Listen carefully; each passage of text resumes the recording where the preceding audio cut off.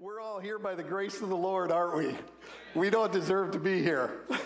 God has been so good to us and to our family. Yeah, so just to reminisce a few minutes. I guess since I hit 50, I've been reminiscing a lot more. I just had a grandbaby. Danielle and I just had a grandbaby. We can't believe it. Our son was born right here. We pastored in South Florida and then came here in 1998. Our son was born in 1997 down in Boynton Beach. Down in Boynton Beach, Florida. Daniela, would you stand up, my wife, in the back? And I have to give honor to my in-laws, Sal and Elsa. Would you stand? They raised an awesome daughter. And so we moved to this area and based out of this area way back then. And our youngest son, our oldest son, Andrew and Macy, they had their first child just 2 weeks ago. So we're just, man, this grandparent thing is awesome. You can hold them and love them and then give them back. And they have to stay up all night watching them. Just awesome. And then our youngest son, Luke, he was dedicated in this church with Pastor Hartman. Back in, Daniela, 2002, right? 2002, he was dedicated here. We have lots of history here. You all have been supporting us in our missions work going all the way back to 1997 when we first went into missions. So spent 10 years in Pakistan. I joined this organization called Global Initiative Reaching Muslim Peoples. We focus on reaching Muslims around the world. We do this through equipping the church to reach Muslims. So that means we go into Bible schools around the world and do courses. We also do seminars with pastors. I'm going to show some pictures later of some of that. And we also do exactly what I'm doing this morning, preaching and just sharing in churches about how to reach Muslims. I did the research on this, 70,000 Muslims in Tampa Bay area. 70,000. I remember way back in 1997 or something, I was flying from Tampa Bay, from Minneapolis to Tampa Bay, and when I got on the plane, this was way back, 30 years ago, got on the plane and there was some Muslim people on the plane, and I said, hey, where are you going? What are you doing? Oh, we're coming down to Tampa because this is where our evangelistic center for training is here in Tampa Bay. So I don't know if that's still the same today, but there are Muslims to reach with the gospel. So when you hear the word Muslim, probably the first thing that comes to your mind is either fear, anger, or indifference. Just leave them alone, let them do their own thing, and I'll stay over here as long as they don't hurt me. Or fear. Some people are just afraid to walk to the other side of the street when they see them. Or just indifference. You know, we're just going to ignore them. But friends, we need to reach them with the gospel. And in my experience of all the missions work I've done with them, they're just like you and me in that they're just humans. And they need to be touched with the gospel. Put aside all the Islam. Put aside all of that. They're people that need the gospel. Put aside what they look like and just touch them with the gospel of Jesus Christ. Witness to them. You might think, well, wow, they wouldn't accept the gospel. You would be surprised. You would be surprised how many of them are having dreams and visions of Jesus or different miracles happening in their life, and they don't know who to talk to. I'm going to show a video right now of a young lady. She teaches for our ministry. She came to the Lord in Dallas, Texas, and listen to this story about how someone in the church just reached out with the love of Christ and had such a powerful impact. Now she goes around the world and preaches. And just listen to this testimony. Could you run the video? Hopefully it will work. Muslims are desperate to have a relationship with Creator God. That's why they go to the mosque, they pray 5 times a day, they fast, they do everything they know right to do, but they are craving to have a relationship with Creator God. But they're not getting that in Islam. My name is Safiya, and this is my story. I was born and raised in Kuwait. raised in a very devout Muslim home. When I went out in public, I always wear a headscarf covering, and I would always be accompanied by my father or my brother or my uncles. My parents did not give me a lot of freedom to go and spend time with my friends or participate in any school extra activities. I was always told to stay at home.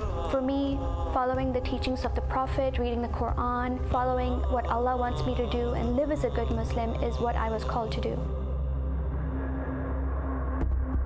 At the age of 8 years old, my parents decided to go to Mecca and Medina for pilgrimage. So we drove from Kuwait to Saudi Arabia. We went to Mecca, which is this birthplace of Muhammad, and we performed a pilgrimage journey called Hajj. While we were going there, outside of the city of Mecca, we saw that a crowd was starting to gather. There were a lot of people, a lot of commotion, and my father and I got pushed to the very front of this crowd. And I see in the center of the circle was a man dressed in a traditional Arabic attire, and next to him was a woman, completely covered. You could not see her face, her hands, or her feet. She was also tied up. And this man did a traditional Islamic prayer called Salat prayers, and then he got up and he pulled out a very long golden sword and he beheaded the woman. The men were chanting Allahu Akbar and the women were screaming and crying, and I pulled my father's hand and I said, "Father, Father, what is happening?" And my father said, "Sophia, we're trying to raise you in a devout Muslim home. If you don't listen to the teachings of the Prophet from the Quran, if you don't live as a good Muslim and die as a good Muslim, this is what will happen to you one day."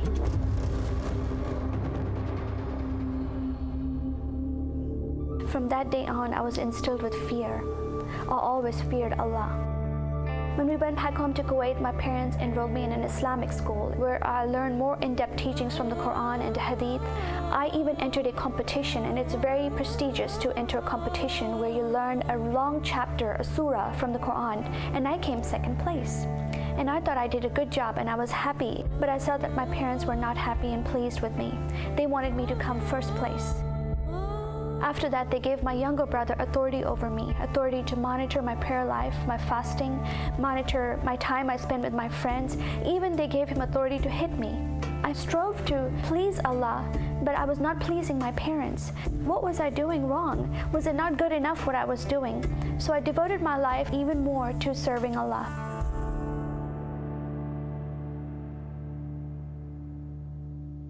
My parents always took my brother and I on vacation in our summer holidays from school. We have traveled extensively in the Middle East, but we never came to America. And I used to watch American TV shows, and I used to always wonder what America was like. So my parents applied for a visa for us to visit America in one summer holiday. And we were excited to come to a new country and visit this new culture and a new life.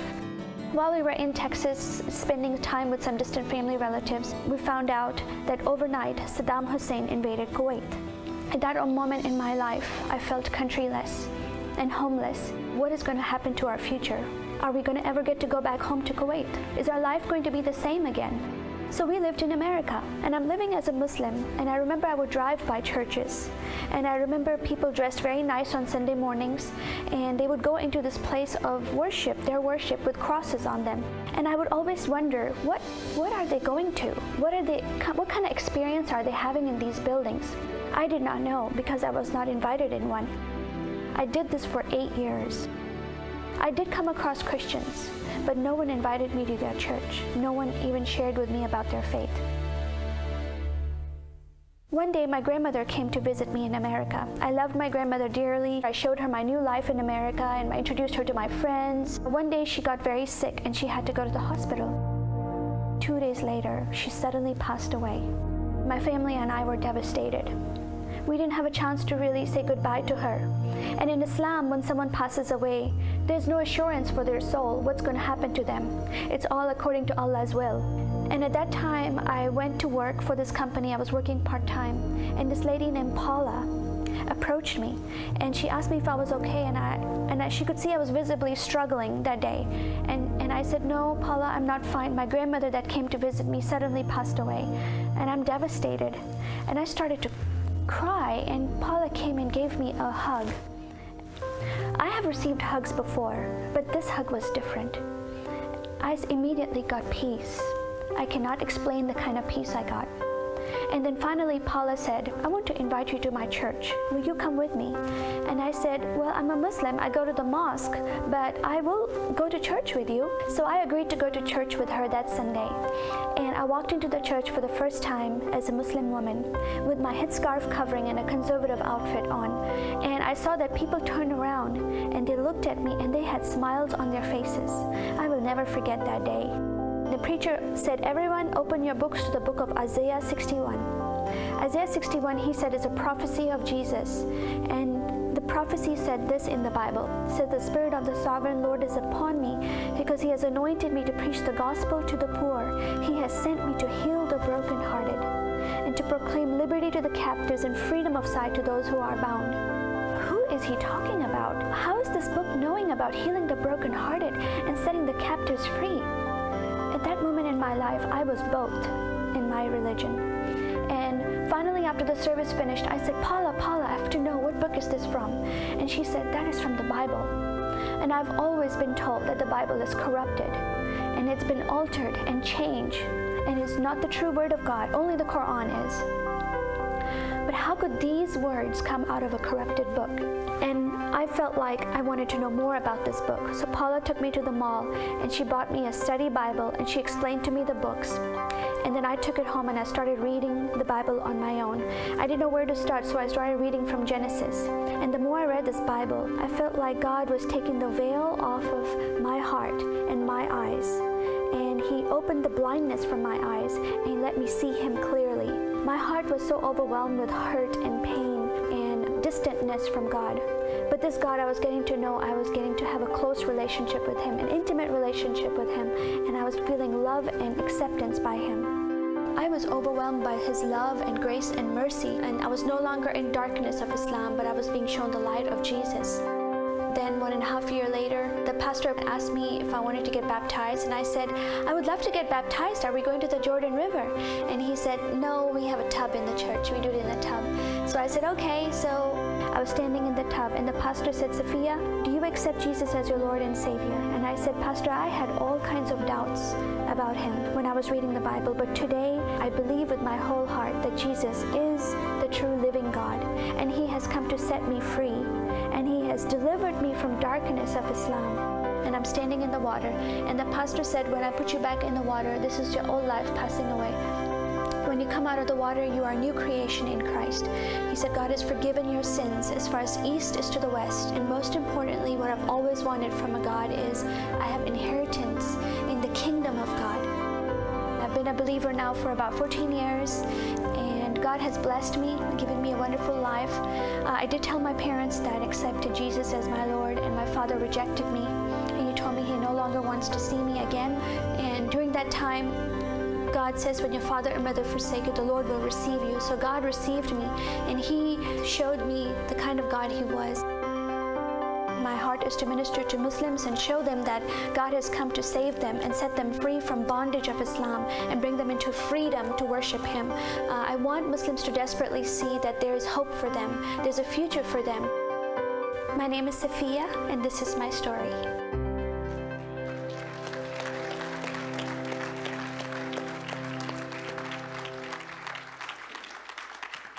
You heard some very important things about reaching out to Muslims. You heard about just expressing the love of Christ to them. You heard about them putting a Bible in their hands. People may ask me many times, what's the best way to reach out to a Muslim? I say, well, we can give some tracts. Tracts are great. But the best evangelistic tool you can give a Muslim is this, right here. You have to read the Word of God. Faith cometh by hearing, and hearing by... They need to read the Bible for themselves. They need to be brought through the Scriptures and show who Jesus Christ really is. You know, in Islam, it teaches them He's a great prophet, right? There's miracles mentioned that He did, but they don't know the whole story of the Bible. So the best thing, keep some Bibles in your car, and if you come in contact with them, give that to them. And then I also think about persecution that they go through. And it's going to take the church to welcome them. Didn't you love that when she walks in the church? It wasn't a bunch of people looking at them because they're dressed different. It was they smiled, they welcomed, because that's where they need to be to hear the gospel. Amen? How else are they going to hear? So I pray, this is for somebody this morning. Maybe they're in your neighborhood. Maybe they're at your work. You know, just approach them. Ask if you can pray for them. Give them a scripture. Invite them to the Bible. See what God will do. Not all Muslims are open, just like not all people that you witness to, even non-Muslims, they're not all open. But there are those that are open and ready to receive. Islam does not have an answer. It does not have an answer for the problems in man's life. Islam basically says, do more good works. Pray a little bit harder. Fast a little bit harder. Do these things and somehow you might please Allah and get to paradise. But Jesus comes to be our Father, amen? He comes to be our Savior. He comes to be our friend. So I just want to challenge you. On the back table, there's some free materials, how to share your faith with a Muslim. What Christians need to know about Muslims. These are all free. We also have what we call Juma Prayer Fellowship. Every Friday, we fast and pray for Muslims. There's a card out there that looks like this. On the back, you can fill it out, and we will send you our Intercede magazine for free. We won't ask you for any money. We want you to pray first. That's the most important thing that you can do. So if you would like that free magazine, you can give your address there on that little thing. Leave it behind for us. And then if you're really interested, you have a Muslim friend, you know Muslims in your community, and you want to learn more, we wrote a book from our ministry. It's called Journey to Understanding, Equipping Christians to Engage Muslims with Faith. We would ask for a $5 donation just for the printing of it. So if you're interested in more, reading more, more of her testimony is in this book, and it gives you practical tools of how to start conversation. It has conversation starters in it. That Muslim at work or in your neighborhood, what's a good question to start a spiritual conversation? There's lots of little hints like that in this book. So please take advantage of those if the Lord would touch your heart in this area. So I would like to share from the scriptures this morning. If you would turn to Romans chapter 10, I want to share a couple of verses of scripture with you. I'm so thrilled to see these posters up on the side of the wall here. We are an Assemblies of God church. Amen? We are Pentecostal, right? We believe that God is pouring out His Spirit in the last days because we believe that there's a great end-time harvest coming in. That's what the Assemblies of God was all predicated on. The Assemblies of God was not started to be another denomination. The beginning of the Assemblies of God, they said, this is for the biggest evangelism of the world that we've ever seen in this last time harvest. So when you're around, if you're going to be in this church for very long, you're going to hear about missions a lot. You can see all 23 of their missionaries. I think there's 23 that I counted here. Something like that. 23 missionaries that they support. Probably they give offerings to many other ministries. We believe in missions. We believe that we're in the church for a purpose. We're not here just to collect wealth and to sit around, right? Amen? We are here for the greatest evangelization of this city and of the world. And you're going to hear about missions. And I want to just share a little bit about, this is probably one of the famous missions passages in the Bible by the Apostle Paul. And the Apostle Paul was given the mystery of the gospel. And what he means by that, in the Old Testament, the Jewish people were God's chosen race. That was the line through which Jesus Christ would come. But the mystery that Paul was talking about is there any Jewish people here this morning? Just to make sure, there's a couple of you, okay? But we were grafted in. The Gentiles get to be grafted into the kingdom of God. That was the mystery that Paul gave, the mystery of the gospel.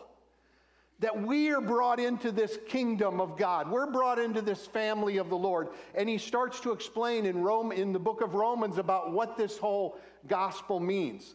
And he gets to chapter 10, verse number 13, and we'll begin reading there. I think it's on the screen for you.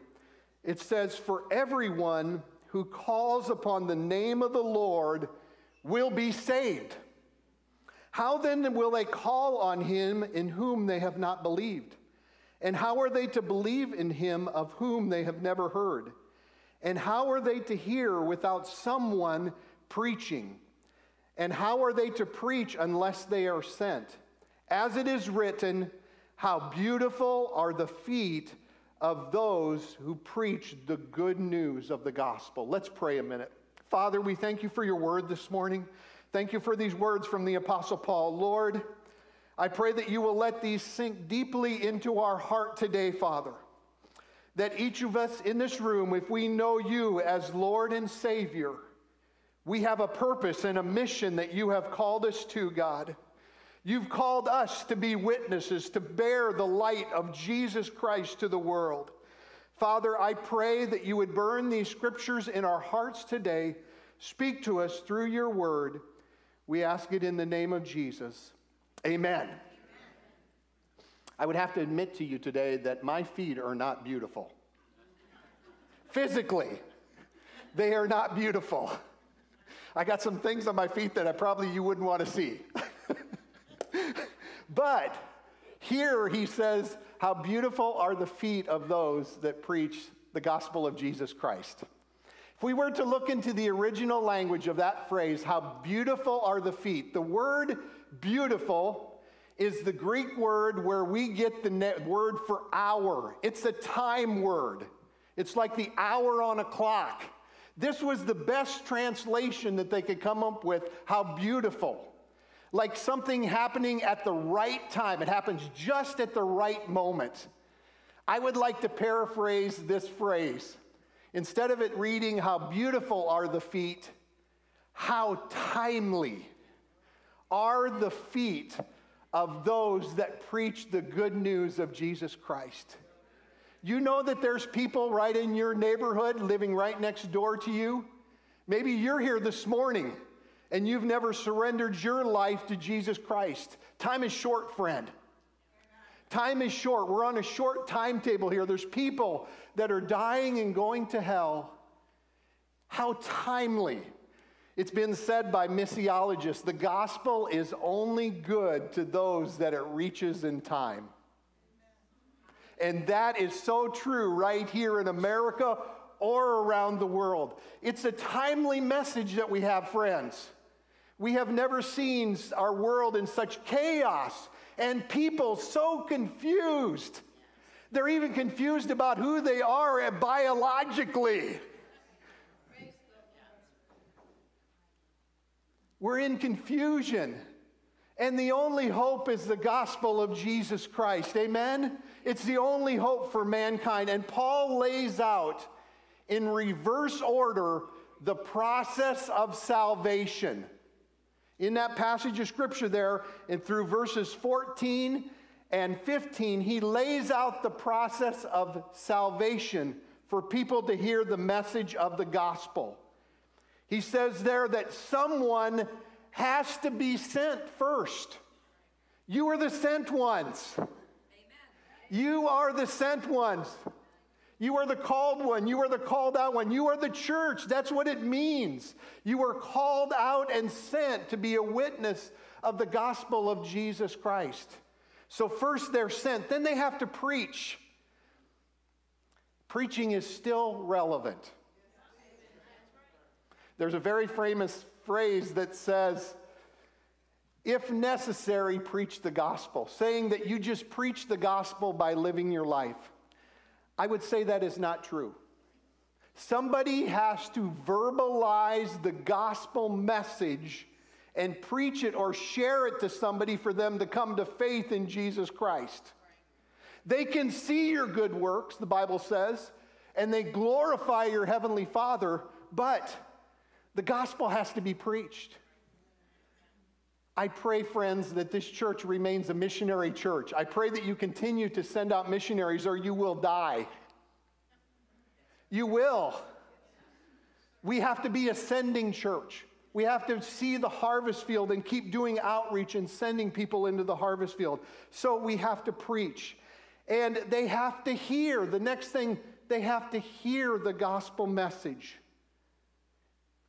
We have to verbalize it. Whether we do that through preaching on the radio or verbally preaching it or witnessing in our neighborhoods. And then there's a believing. There's a believing that has to take place. This word believe is not just a mental assent. I hear many times that people say repentance is just a change of mind. I don't believe that. From what I read in the Bible, it says repentance is a change of the heart.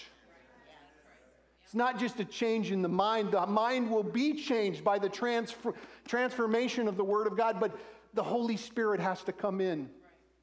And He has to do that work of salvation, of grace, of conversion in your heart. He lays out the process of salvation there. Someone has to be sent. Someone has to preach. Someone has to hear. Someone has to believe. This is the process of salvation. I want to challenge you this morning. Are we being good witnesses? Are we being beautiful, timely feet of the message of the gospel of Jesus Christ? Number one, this is why I believe in missions so much. And this is why I've given my life, and this is what the church is called to be. Go to the next slide, please. Number one, I believe in missions because of the call of God. As we read the Bible from the beginning to the end, we see that the Bible is supposed to be read through the lens of Jesus Christ. From the beginning sacrifice to cover their sins in the Garden of Eden, all the way to the cross and all the way to the throne where it says the Lamb of God, the scars are still going to be in Jesus' hands. It's the story of Jesus and the redemption of man. What is our biggest problem today in the world? Is it poverty? Is it hatred? Is it prejudice? Is it violence? Our biggest problem is sin. And we get it from the first book, Genesis chapter 3, with the fall of man, we see it. The problem is sin.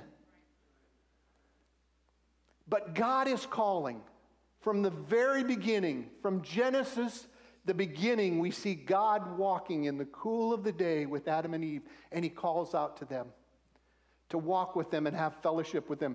God is calling. God is calling you into an intimate relationship with Him, to know Him, to love Him, to serve Him. First, it's a call to Christ. He calls us into fellowship with Him. He calls us to salvation. John chapter 7, verse 37 says, "Now on that last day of the great feast, Jesus stood and cried out, saying, 'If anyone is thirsty, let him come unto me and drink.'" Jesus is offering cool water to you today. Are you feeling thirsty? Are you feeling parched in this world? Get a hold of Jesus. He satisfies. Are you going through great struggles in your life? Drink some Jesus. Get a hold of the living water of Jesus Christ. This is what they're talking about there. The priests once a year would take a golden container and they would take water and they would bring it into the temple, and around the altar they would pour this water. This is what He's talking about. And Jesus says, "That's me. I am the living water. I'm the one that can satisfy your thirst." Maybe this morning you're not satisfied with life. You're struggling in some area of your life. Maybe it's a relationship. Maybe it's work. Maybe it's family members. Jesus is the only one that satisfies, friends. Jesus is the only one that can give you peace in the midst of the storm. I'm not saying all your circumstances are going to get right, but I'm telling you that Jesus is going to walk with you through any of those circumstances. Hallelujah. Hallelujah. He calls us to Christ. He calls us in Christ. He calls us to be His witnesses. We have a purpose. 2 Timothy 1:9 says, He has saved us and called us with a holy life, not because of anything we have done, but because of His own purpose and grace. This grace was given to us in Christ Jesus before the beginning of time. And then he says He's called us for Christ. In John chapter 20, verse 21, He says, "As the Father hath sent me, even so I send you." Each one of us this week, God is going to lead you to somebody that needs to hear you verbalize the gospel. He's going to bring someone to your path that you just need to open your mouth, and you say, "Well, Pastor, I can't explain the whole gospel. I don't understand it very good." It's very simple. Tell them what God has done in your life. Tell them how He has saved you. Tell them how He's made you a new creation in Christ Jesus. Give your simple testimony. In John chapter 13, verse 20, It says, truly, truly, I say unto you, whoever receives the ones I send receives me, and whoever receives me receives the one who sent me. What he's talking about there is we are sent ones. We're sent ones with a call from the Lord. Go to the next slide, please.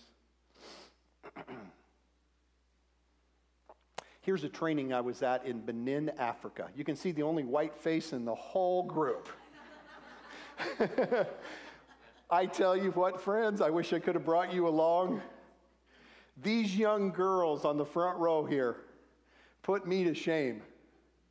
This is a mission school. We went there and did missions training, where they're training these people as missionaries to go across North Africa and be the witness for the gospel.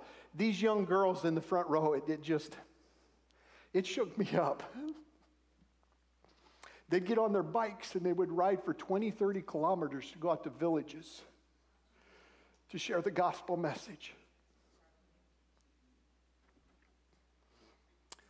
And we like to complain about little problems that we're having. And I thought, dear Lord, forgive me. Forgive me.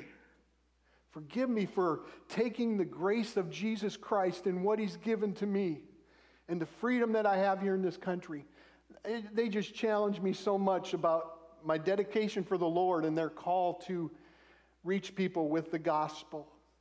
Just let those faces sink into your heart a minute and think about how God is going to use you and is calling you, just like these people, to preach the gospel in their lands. You can go to the next slide, please. Second reason I believe in missions and the beautiful feet of the gospel is because of the image of God. We're having lots of problems with racism and prejudice in these days in our country and around the world. But in the Bible, we see that everybody was created in the image of God. We're all created in the image of God. God has created everyone. He's created us with a purpose. He created us to have relationship and communion with him. He created us to have authority and purpose in the plan of God. Why is this so important? Number one, it means that we are all of equal value to the Lord. Friends, we have to be so careful. I know some of you have been in the Lord for 60, 70 years. I came to the Lord when I was around 18, 19 years old. I've been in the Lord a long time, and we have to be so careful that we remain passionate for the gospel of Jesus Christ. We can fall into apathy, and we can forget the goodness of the Lord and the faithfulness that he's been to us. And sometimes we forget that we think we're of more value than that lost person walking the streets, or that lost person in Asia, in Buddhism or Hinduism. But we're all created of equal value. The Muslim in Saudi Arabia, the Buddhist in Cambodia, the Hindu in India, the animist in Africa, the atheist in the university, the backslidden person in our own country, the addicted on the street, the humanist and the secularist and the atheist. They're all created in the image of God, and they're of equal value in his sight. He wants them to know the message of the gospel, and they're all worthy. Every person is worthy to hear the message of the gospel. You know, friends, I asked this question of myself many times. I'm sitting up here preaching this morning. I'm a farm boy from South Dakota. I'm from a small town of 1,000 people. And I still joke about this. I say this most times I get to preach like this, but I can't figure out why God called me. I really can't. Somebody must have really missed the call of God, that I had to be the backup, because I don't get it. I don't get it. There's much more capable people. But what God is asking us to, each one of us to do, is to be faithful with the calling that God has given you. Be faithful with what he's given you. Because you have been given much, much is going to be required of you. We've been given so much. And some of you have such a rich heritage. Some of you have wonderful parents and grandparents that go way back. Some of you maybe are first-generation Christians. We're blessed. We're blessed. All are worthy to hear the gospel message. Hallelujah. Hallelujah. Number 3, the third reason that I believe in missions so much. You can go to the next slide. They're going to get to it. Is because of the lostness of humanity. Let me make this phrase, and I want to be very clear. Hopefully it'll be very clear to you today. There's a subtle lie that's creeping into the church. And it's creeping into missions work too. There's much talk about grace. And I believe in the grace of God. But the counterbalance is the wrath of God. It says that the wrath of God is poured out against all unrighteousness of man. Romans chapter 1. Read Romans chapter 1, men, when you go home today. And we see the lostness of man. And there's a subtle lie that's creeping into the church that, oh, God's going to have grace on people. Eventually, all people are going to make it to heaven. He wouldn't send anyone to hell. Friends, we have to be careful. This is not the message of the gospel. The Bible clearly teaches that there is a devil, there is a literal devil, and there is a literal hell. And what we do with Jesus Christ, man is lost. I hope that will sink into your heart. And I say this with a heart of love and compassion as a missionary, because we're around a lot of lost people. But friends, let that sink in. That all are lost without Jesus Christ. They tell us in the world today, with all of humanity, all the people of the world, 80% of the world does not know a Christian and does not have a Bible. Think about that. We have much work to do. You've got a lot of work to do right here in Port Richey. You have a lot of neighbors and people to share the message and the hope of the gospel with them, because man is lost. He's lost. We have to be careful of the danger of what they call pluralism, believing that somehow everybody's going to make it to heaven eventually. That's not what the Bible teaches. The Bible teaches that we're condemned in our sins. We love to quote John 3:16, but we forget the following verses. John 3:18 and 19. Whoever believes in me is not condemned, but whoever does not believe in me is condemned already, because he has not believed in the name of the only Son of God. And this is the judgment, that light has come into the world, and people love the darkness rather than the light, because of their works were evil. What a sobering reality that puts in our hearts. And friends, when we read that should fill our eyes with tears. Man is lost without Jesus Christ. And God has given us the hope of the gospel that we need to share with them. Ephesians chapter 2, verses 1 through 6 says, "You were dead in trespasses and sin, in which you once walked, following the course of this world, following the prince of the power of the air, the spirit that is now at work in the sons of disobedience, among whom you once all walked in the passions of the flesh, carrying out the desires of the body and the mind, and were by nature," listen to this. This really cuts to my heart. Before we came to Christ, it says we were children of wrath. Like the rest of mankind. Oh, but verse number 4, hallelujah. But God, being rich in mercy, because of the great love with which he has loved us, even when we were dead in our trespasses, has made us alive together in Jesus Christ. By grace we have been saved. Hallelujah. There was a young lady, her name was Jennifer Rothschild. At the age of 15, she developed an eye disease where she lost all of her eyesight as a teenager.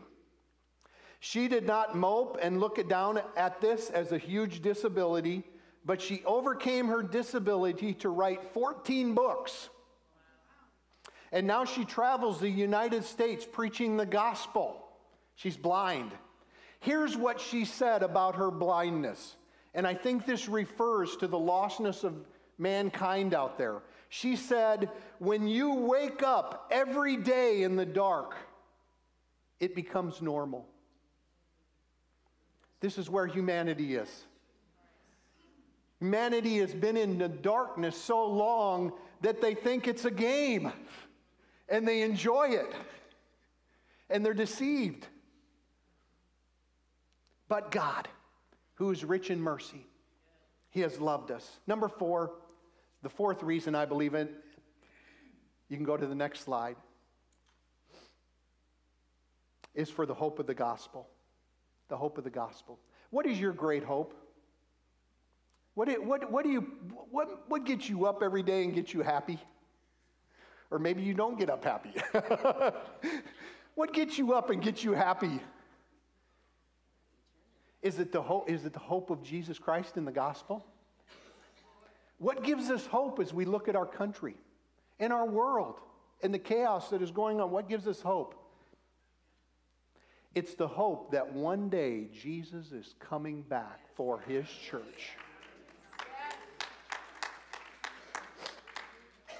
With that same enthusiasm that you clapped and get excited about that, that's the reason why you should be involved in missions.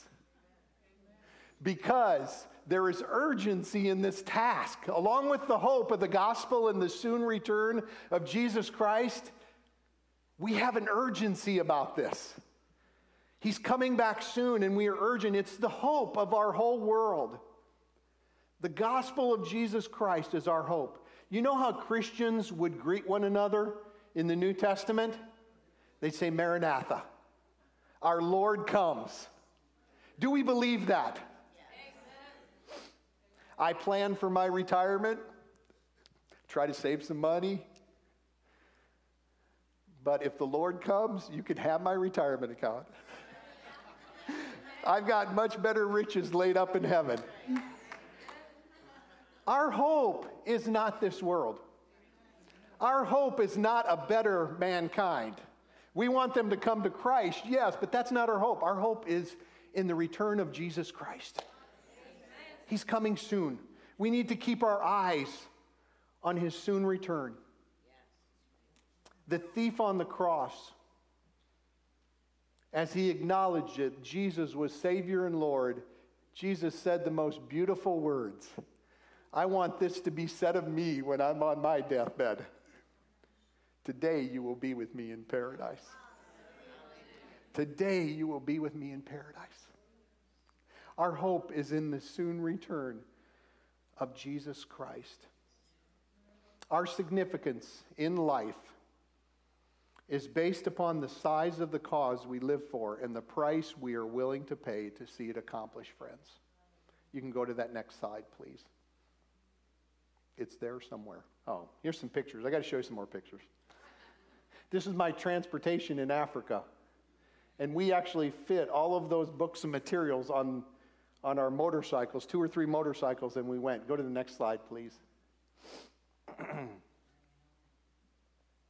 One more slide.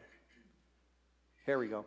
This was training in Bangladesh. I just came back from Bangladesh and Pakistan. On the left-hand side, this is a group of pastors. One pastor stood up and shared the testimony that they're seeing a great in-harvest of Muslims coming to Christ. He said he's baptized over 200 converts in his church. They have a great fervency and passion. My translator was a young girl, about 25 years old. And I got to talk with her after one of the sessions, and she just a great passion for the Lord and sharing the gospel. And just casually, she says, yeah, about a year ago, I spent 2 months in prison because we were preaching the gospel in this village. Like it was nothing. I'm like, wow, we would be publishing a book in America if we had to go to jail for 2 months. We would publish a book. She's like, yeah, it's not a big deal. If you witness for Christ here, you're going to go to jail. You're going to be persecuted. It wasn't a big deal to her at all. I thought, wow, forgive me, Lord. I'm afraid to open my mouth sometimes to share with people. And they committed, each of those pastors in that picture committed that they would witness to at least 100 Muslims that year, each one of them. On the other side, this is Pakistan, where we spent years there, and this was in the Bible school there. Many of these are pastor friends, and they're doing great things. They're being persecuted and having trials, but God is helping them. So, friends, go to the last slide there, please.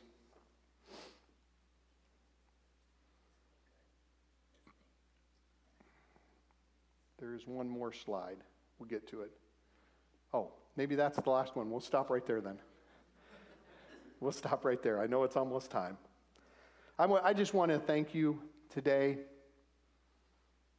for hearing this message and for considering how God wants to use you in His kingdom. Maybe there's somebody here this morning. Would you bow your heads a minute? Maybe there's somebody here this morning. I don't know. Maybe there are some visitors here this morning, or maybe you've heard the preaching this morning and it's touched your heart. The Word of God has touched your heart this morning, and maybe you're not sure about your salvation. Maybe you're not sure about your relationship with Jesus Christ. I want to give you an opportunity to respond to that today. The gospel is very simple. It's the story of Jesus Christ and His redemption on the cross, and His resurrection from the dead, and He's coming soon. And maybe there's someone here this morning and you've never committed your life to the Lord, and you would just say by a raised hand that, I just want to surrender my life to Him. I know that I'm a sinner. I know that I'm not right with Him. I know I'm not in relationship with Him. I know I'm not being led by the Spirit of God in my life. And I would just like to surrender my life to Him today. Is there anyone this morning by an upraised hand?